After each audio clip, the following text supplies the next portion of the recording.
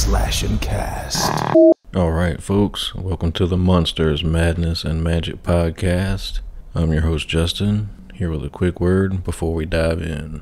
Now in this episode I chat with actor Amy Pemberton about music, tap dancing, mimicking accents, Gideon, Legends of Tomorrow, voice work, and more. Also, a small caveat, Amy did experience some technical difficulties on her end, so it did cut our chat a bit short, but I've doctored everything up, so no need to worry, but that did affect our time together. Anyway, without further ado, here you go.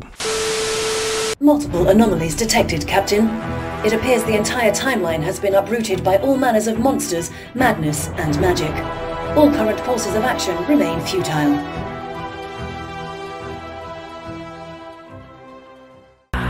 Greetings, boils and ghouls. This is your comrade, the Crypt Keeper here, reporting dead from the sanctuary of the strange. Tonight's macabre myth is a fright-filled feature, one overflowing with monsters, madness, and magic.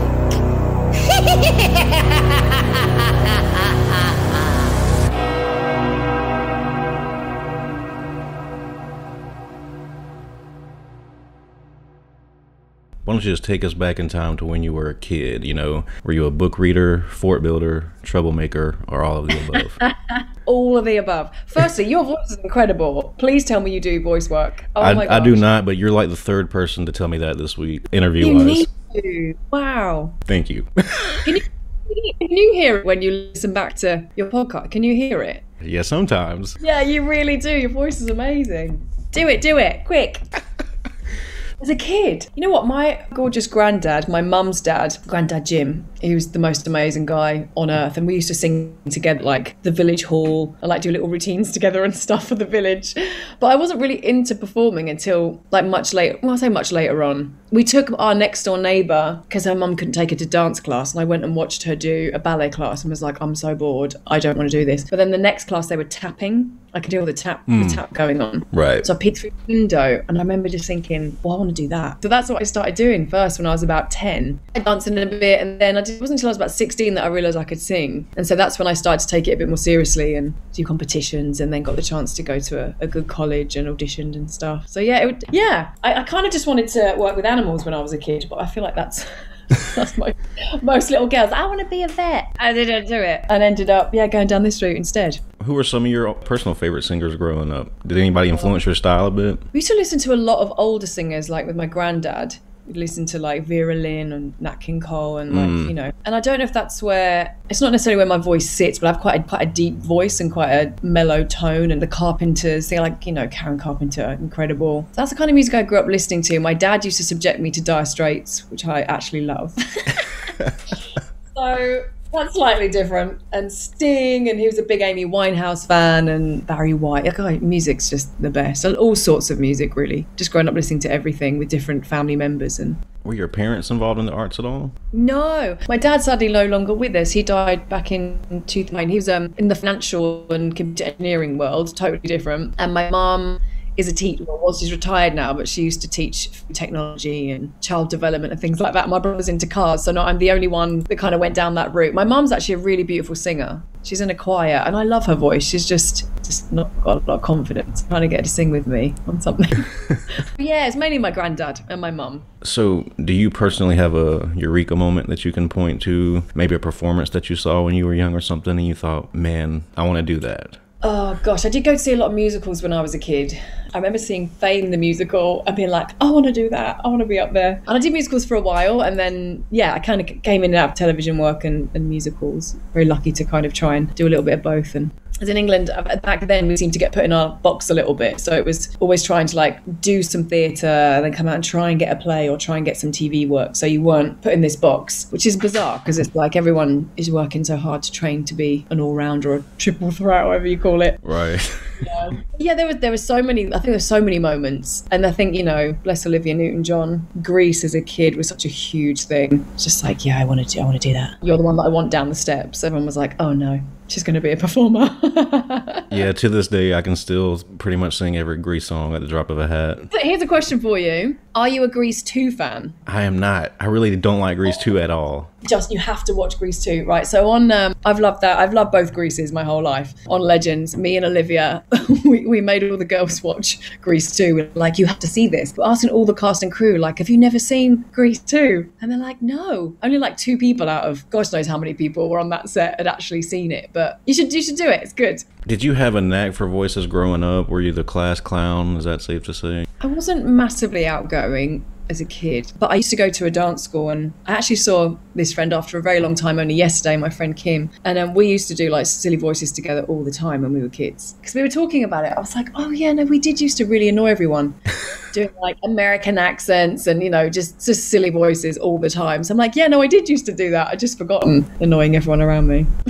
Which accent is most difficult for you to do? Like, just personally, is American a little difficult for you to pull off? I find the New York accent and those regionals really, really hard. I don't find South that, no, I do. I find it quite hard. I feel like the standard, we call it like the standard American's fine. But yeah, New York I find really tough, and Southern's fun though. I like the Southern accent. Yeah, it's hard to find somebody doing like a subtle Southern accent. It's usually like, well, you know, trying to do it. Those YouTube clips you're trying to do for auditions, you're like, okay, well, and trying to copy it, yeah. Friend from Birmingham, Alabama, and she's got a real, her draw's still there, but she's like, it's not crazy strong. She's got a beautiful accent. My friend Dusty, she's an actress as well, and she's just got. What was the catalyst for the initial jump to the United States? So I was doing a show called Rock of Ages, and I actually got really poorly on it. I had mono. I only ended up doing like the press night, and then I was really poorly after that, and I couldn't really do anything for ages after that. And I kind of thought about the States and wanted to try. Obviously at this point I was in, you know, I had it quite severely, and I was in bed for a really long time. Most of the things I was getting seen for before I booked the show was American TV shows. So my agent was like, why don't you spend this time getting all your references together, and let's try and go for your visa. And so I used that time. That was kind of the real kick up the whatsy that I needed to, like, you know, actually do it. So there was that in that time, and I was in bed and I couldn't do anything. I was like trying to get my references together, and I thought, right, he said, go and recoup in the sunshine. Good place to, you know, California's a good place to recoup from something like that. I was like, well, okay. Credit carded everything. Wasn't very sensible in hindsight, I guess, but I was like, just whack it on a credit card and go. And just try and get better, and yeah, explore the voice world more. And yeah, it was funny how that happened. You trust those things in the end, don't you? You're like, oh, it was rubbish, but right, I kind of go, maybe that was meant to be, you know. Yeah. I started out in kids television, like doing more presenting work, and I was terrible. I was awful. I watched some of it back. It's so cringy. I'm like, oh no, that's not good. So I started in that world, and then did some more kids television, and then I think it wasn't until I was about 21 that I booked the lead in Footloose with Derek Huff. Actually, it was playing opposite me, which was lovely. So that was back in 2006. And I did Jersey Boys, and then 2012 was Rock of Ages, and then I kind of stepped back after getting sick. Was that initial jump to the United States, was it a big culture shock for you, or was it pretty seamless? You know what, I'd been out once to visit in that time after getting my papers together to sort agencies out and managers out, and so I did that trip for that. So I'd kind of got an idea, but yeah, it was a bit of a shock moving. I remember I think I was staying in North Hollywood somewhere, and I had booked a little singing gig over in Burbank, and I actually walked the whole way. And I do love LA. It was just so different from England. I just got my little backpack. Oh well, I just kept walking and following my little GPS on my phone, but just like so dry, and it was just so mad. Now it's just normal, but back then, you know, a decade ago, very different. So when you get a script, is it easy for you do you have any red flags, I guess I should say, like first page, is there something that you're looking for and you can tell if you like it early on? I think that, you know, the more I've done it, and I think back in the beginning, like if you have an instinct for good writing, and the minute you read a script, you're like, oh, this is so good. Mm-hmm. And there are some scripts that, you know, of course, like don't sit as well with you, and I guess it maybe just depends on your own personal experience. And I don't know, I do love it when a script comes through and you're just like, oh, and you just get excited by it. Yeah, it's very easy to learn. I think when it's really great writing, it's very easy to learn. It doesn't feel clunky. It just, you know, then you can really start working through, like, okay, right, what do I want? What do I need? What's in my way? You know, all the things we go through with our little process of really trying to delve into a character. Yeah. Was it an intentional goal of yours to break into the voice acting world, or was that it kind of just naturally happened that way? You know, I didn't really know much about it, but a friend of mine who actually produced Footloose, lovely guy called Jason Hay-Gallery, he actually, when I wasn't very well, I'd done bits on it before, on Doctor Who for Big Finish, for BBC, Big Finish, and called me one day, he was like, look, I think you'd be great for this role. I can hear your voice doing this role. It's Sylvester McCoy's companion. I was like, sorry, what? Okay, I mean, what do I have to do? How much do I pay you? And he was like, let's go. Like, if you're ready to do it, like, we can start really soon. I was like, I'd love that. And so I felt really lucky that at a time when I couldn't really do anything energetically, like I couldn't be on stage. I definitely couldn't have been on set. There's no way back then. And so that's kind of where it kind of really started to grow. Through that, I was so lucky to get that job. Did that for a really long time. Yeah, it was brilliant. I'm getting my timeline confused. I'm thinking, I did start it and then I went back to do some more. So it was kind of in between that I wasn't well. But yeah, that was kind of the kickstart for it, really. And then when I moved to the States, I think just being, because I'm obsessed with accents and I love studying accents, Scottish and Welsh and Irish. I think I'm lucky to be in a bit of a niche with my agents. So oddly enough, one of the only Telltale games that I played is the Game of Thrones one. How did that opportunity come about for you, and were you a fan of the series or TV show beforehand? I actually became more of a fan afterwards because I hadn't honestly seen it. I'd seen bits. I hadn't kind of committed to watching it at that time, but after that I definitely started to kind of delve into it some more. But that was just through my agency. Yeah, an audition came through and I read for it, which is different from the UK, which I always find really fascinating. Not all the time, but in the UK you tend to have all your reels up on your site, on your page, you know, through your agency, and you kind of get more direct bookings. Whereas in the States I find that you'd always audition, you'd always get the script and you just, you know, submit, which I used to really enjoy, actually, just to see all the scripts come through. So yeah, it was just through my agency, and I auditioned for it. It was really fun job, lovely people. How long were your recording sessions for that one? I did it for quite a while. I remember it would depend on how much I guess we had to get through on the day, but I think with voiceover they tend to only really book you for 4-hour sessions max, but I don't ever remember being in there for 4 hours. I think it was probably a couple. They have to do 4 hours and then break. It's a while ago now. That was like 2013, I think, isn't it? 2013. That just seems like, 4 or 5 years ago, when it's pushing a decade now. Oh my gosh, don't. That's terrifying. Oh my gosh. You're right, isn't it? Because we're 2022. Yeah, that's scary. I've never seen this series. I'm not familiar with it, but it looks right up my alley. Can you tell me a little bit about Suspense? Oh, Suspense is so fun. Gorgeous John, who writes and produces and does everything there. Really, just really fun, quirky stories and kind of mystery stories or haunting stories. Yeah, murder mystery stories. We always have a lot of fun in that studio when we go in. I did quite a few of those, and a lot of my friends were involved, which was really fun, and definitely worth a listen. Listen to them. Some very talented voice actors on there, and actors, we're all the same. Is it like an audio drama? Yeah. Ah, yeah. So it's definitely up my alley. I love audio dramas. Yeah, really fun. And they're kind of just like standalones as well. Awesome. I'm definitely going to check those out. So, Amy, let's talk Legends of Tomorrow. Was that a right place, right time situation, or a typical audition? What a mad, I don't know where to start with it. I think I did a rush call for it just for the voice way back in 2016 it must have been.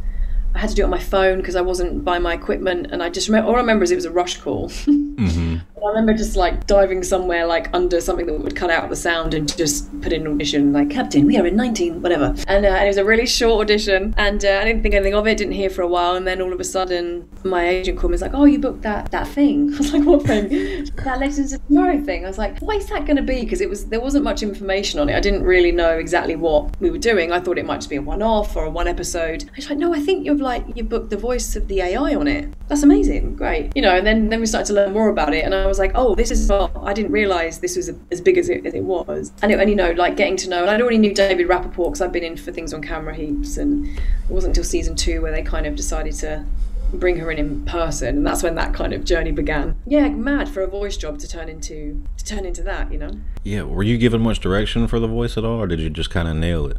Funny, so Jeff Jarrett, exec producer on the show, and he was my voice director all the time. We played it back. We played my audition back, and for some reason, I know my voice has gotten a lot lower as I've gotten older, but the original audition is very high pitched in comparison to what he's ended up being. It was, I must ask him for a copy of it. But he was brilliant, because I'd be doing other jobs, and doing different accents and different tones, and sometimes we'd have to kind of sink back into it if we haven't done it for a couple of weeks. Mm-hmm. We'd be like, no, let's go back and try and match what we decided on. He was a fantastic director and so fun. We had such a laugh. So I'd be like, Jeff, I don't feel like we're quite there. And then, as long as I did it for longer, it was just in me at that point. But yeah, to start the first few episodes. I was a little late to Legends of Tomorrow. I'm a huge John Constantine fan, so once Matt Ryan sort of joined on, I had to catch up, but I loved it. Oh, that's amazing. Let me just show you how big of a Constantine fan I am. Hold on one second. Sorry. If you can see my arm, I have. Oh my goodness! Oh wow, that's an incredible tattoo. Did you watch Constantine before it came onto Legends? The TV show, yeah, Yeah. the NBC show, yeah. So at what point did the showrunners start to toy with the human form of Gideon? So that came about in season 2 when, you know, the Rip and Gideon storyline in Land of the Lost, and they'd kind of talked about it, and I just thought, well, how are they going to do that? Because that's a bit mad, isn't it? Like, how are the writers going to get that in? And, you know, I used to like just go and see the writers, and, you know, I'd bop round to the studios and say hi, and I've got some lovely friends there now, and just, they always talked about it. I was like, yeah, how are you going to manage that one, you know? But they did, and that's the first time it happened in season 2, and then they were saying, we'd love to kind of do it every year and just keep it a surprise, so the fans don't know when it's going to happen, but it always become like Gideon's going to pop up at some point, you know? Yeah. And yeah, they talked more and more about like bringing her on more, but I never really look into the, you know, bank on those things until there. Yeah, but I wasn't expecting that. I wasn't expecting season 7 to be what it was at all. Like, it came completely out of the blue for me, which was really exciting and a challenge of, you know, but wonderful. Yeah, so lucky. Unfortunately, Legends is coming to an end after a great run. So what experiences from that show are you going to carry forward with you throughout your career? Oh my goodness, there was a moment like every time I went to the show, I feel like, you know, that whole thing, Canadians are just so friendly. Like, it was such a lovely experience in terms of cast. You know, not every job I've been on has been quite like that. You know, there's been some interesting experiences, some more difficult experiences, and like anything in life, right? But right. Everyone just got on. It was, you know, we're like, oh, are we going to find this again in our careers? Like, very easy time and just very lovely. And then we worked really, really hard. I think there was a moment in 703 when I was having to do all the stuff with, you know, Gideon and Evil Gideon, and just that whole experience was one of my first big days on set.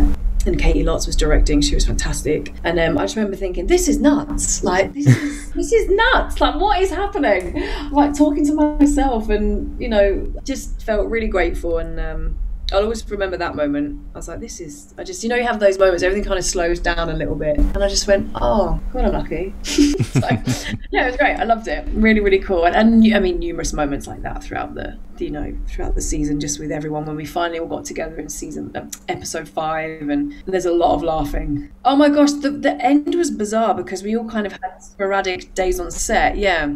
So one of the last scene we all shot together was 2 days before I actually wrapped. So Olivia Laseth and I ended as a 3, which was really lovely because we'd started in that way. And the whole last day on set was with us 3 girls. And then I saw Nick, but I didn't get to like be with Nick on his last scene, and Donald. But yeah, it was bizarre. We kind of all thought, you know, we were coming back. Right, yeah. No, it'll be fine. We'll see you soon. We'll see what happens, you know. So I didn't really feel like a proper goodbye. You know, it's never goodbye. It's just see you in a minute. Yeah. And I hate that happened to that show, because it seemed like out of all the remaining CW shows that Legends still had the most momentum, if that makes sense. Yeah, and so, I mean, such a wonderful show for, you know, the messages that it puts out, and I think that's very important. But, you know, they did it and it was there. Our fans have just been incredible with, you know, all the support, and it's really overwhelming, that show. I didn't realise. I mean, I knew there was a big fan base, but they've really been something else. Amy, is there a voice that you've done in your work that was a bit harsh on your vocal cords, that perhaps one you'd rather not do again? There are numerous games I've done in my time, which I'm not just saying I can't remember the name of them. I guess they didn't do as well. I'm trying to think. You often get like, it'll say, this is going to be vocally stressful. If your client doesn't want to submit, you know, don't submit. But I'm like, I'll submit it. Like, definitely. You know, I feel like having trained as a singer, I know how to look after my voice. But there are some times when, if you're really shouting for 4 hours, like, it was a game, I can't remember the name of it, but it was a lot of shouts, very, very vocally stressful. And I remember coming out literally not being able to speak, and I was like, oh, that's not good. Don't done so well there. I was like, quick, drink some throat coat and have some lozenges. But yeah, I can't remember the name of it now, but yeah, it'll come to me. Do you have a regimen as someone who uses their voice a lot? Do you take any extra precautionary measures in terms of vocal exercises or tea or anything like that? I try and do a lot of warming up before I go in, especially if it's going to be vocally stressful. There are some things that if it's just mellow and nice on your voice and you're trying to get a certain tone, there'll be certain exercises I would do to, like, you know, sit in that area. So yeah, like a really good warm up. And I should cool down more than I do, which always people go, cool down after a voice thing. I'm like, yeah, you know, yawning and doing all your, like, bring your larynx back in the right position and all of that. Tea is good. Throat coat, dreamy. So what's the best acting advice you've received in your career? A couple of things. I think it's easy to say live in it, listen. I have worked and been part of and trained at an amazing acting studio for a really long time called MC Squared, and Mario Campanaro runs it. Fantastic coach, an amazing actor himself, and yeah, I've been part of that for a really long time. And it wasn't really till I went to him that I kind of really started to understand more, actually, you know, because at the end of the day we're just observing humans and human behavior, and that was what was kind of a big thing when it came to Gideon. I called Mario going, this is nuts. Like, I mean, I know how I'm going to try and do it, but I've got to try and bring this character who's already, you know, appeared, but bring her to life, but she doesn't know what it is to feel or to do certain things, and how does she listen, how does she copy, how does she observe. He was like, yeah, it's all in the listening, right? You've got to really listen and be very watchful for her to learn. For those things for the first time, I was like, yeah, this is like creating something from scratch, but which is a good challenge, you know. Right. And the more, you know what, the more you do all your work on it, your all your backstory, or, you know, your given circumstances, all of that work, and actually tend to really enjoy going voice noting it as, you know, I feel this way about this, or, you know, how do I move, how do I see the world, how do people see me. When you really delve into properly doing that work is when you can let all that go and just kind of live in it, and there's not as much anxiety because you feel like, no, I know this world that I've really delved into. I think that's when you can really let loose and just live in it. I just talked to an actor, Brad Greenquist, the other day, and he pretty much said the same thing. He said, you know, the point of going on to stage is not really to hide yourself, it's to dissect yourself. And I really liked that way of phrasing it. Yeah, wow, that's right. Revealing thing to do, I think, being an actor. I know it feels like you're trying to be someone else, or you are portraying, you know, being, but there's always kind of a part of you in that, right? So it's your own experiences you can draw on. Of course, some things you're not going to have experienced in life, and you have to, you have to, you know, really think a different way around certain things. But it's very revealing. I just went to see Jerusalem. Oh my goodness, Mark Rylance. I don't know if you've ever seen this play. Oh my gosh, I have never seen anything like it. And it's just everything that you study and you try and do yourself. Like, when you see that kind of masterpiece up on stage, like, I don't think I've ever been so excited watching a play. And I came out, my friend Nicholas Pinnock was outside, and I said, that was nuts. And he's like, I don't think I can ever act again after that. And I was like, I know, what are we even trying to do? It was just just from the get-go. And it's just a real, gosh, what's the word? Just an incredible example of someone who's just is that character, and you just can't take your eyes off him. And it was a 3-hour play, and it went by so fast. It was called Jerusalem? It's called Jerusalem, yeah, by Jez Butterworth. And they did it 10 years ago. Barry Sloane's in it as well, you know, Barry. And, you know, numerous fantastic actors. Oh, yeah, it's just phenomenal. And they did it 10 years ago, and then they're doing it now, and he's saying he'd like to do it in another 10 years. So 10 years' time, come to Britain and watch this incredible man. It was quite life-changing watching that from an acting perspective, yeah. Do you have any desire to get on stage yourself? It's always something that I never wanted to say anything out loud, because, you know, you never want to put anything out there where people go, oh, she couldn't do that. Like, I do have a lot of anxieties from being poorly back then, which must sound crazy. I'm very lucky that I got better, because I know a lot of people don't after something, you know, when it's a severe infection like that. But yeah, it's definitely something that I would like to try and do. The thought of it does make my palms sweat a little bit. I'm like, oh no, I've been to hypnotherapy, and, you know, I do miss singing. Singing on set was fine. Like, I don't, anything on set, I think it's singing live. I'm trying to ease myself back into that more with putting some more music out. But, you know, that's just the real truth of it, isn't it? You know, you're just a human and you've got some anxieties, and I'm like, why am I ashamed of saying that? I just got to work through it. I do go and see shows, and I think, oh, that's a world I used to love. And I've just got to work through some stuff, I think. Yeah. I hope you do it one day. Thank you, love. I'm going to try. I know it must sound really silly to some people, but I don't know. It's just it's a weird thing. My brain goes, oh, I can't do that. Slowly but surely. Baby steps, right? Right. So Amy, have you seen any movies that have moved you recently? Well, I've watched a lot of series recently. I haven't watched, what's the last movie I watched? Oh my gosh, what am I talking about? I went to see Elvis the other night. What am I talking about? Austin was just, he was incredible. Have you seen it? I've heard great things. I have not seen it myself, though. Oh, he's fantastic. And so is the beautiful actress who plays Priscilla. I've just been looking her up. She's amazing. Australian girl. That was what I just watched and thought, oh my gosh, he's just killed it. But yeah, I'm mostly watching series. I'd read the book This Is Gonna Hurt. I don't know if you've seen this. I think it's on BBC. Ben Whishaw. It's a fantastic series. So I've just finished that. And Elvis. So that's what I've just watched. What have you just watched? I've watched Prey on Hulu. I don't know if that's up your alley, but it's the new Predator movie. Oh, is it good? It's very, very good. It's probably the best since the original. Oh, wow, okay. I think it's the #1 movie out right now, and they didn't even release in theaters. It's incredible. Okay. Just to wrap up here, Amy, not going to keep you all afternoon. Is there anything on the horizon for you that you can tell us about without getting in trouble? I actually had an email yesterday about going back on a game that I've done that's quite a big game, which I didn't think we were doing anymore. But I don't know if I am allowed to say what it is. I don't mean that annoying. I just went, I don't know if I can actually say that yet. So just so I don't get in trouble.